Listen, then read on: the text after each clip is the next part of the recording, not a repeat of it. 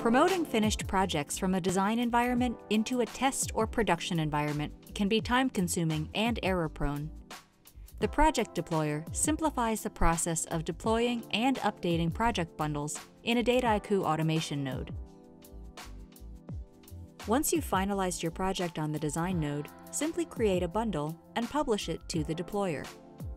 A bundle is a versioned snapshot of your project containing the data and metadata needed to replay the tasks that should be performed on the production environment.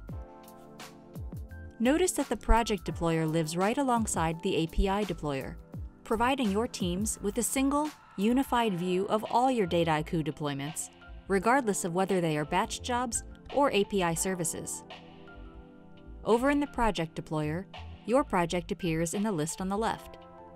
Individual bundles are organized under project headers, so you can easily review or roll back to a previous version. To deploy, first specify whether the target infrastructure is a development, test, or production environment.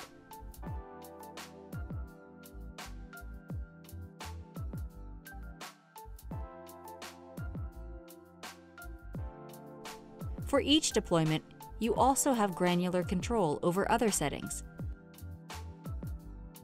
such as remapping design data connections to production sources, managing code environments, and activating scenarios. Even better, the steps we just took to push a project into production can be automated using the Dataiku API for programmatic integration with CI/CD systems.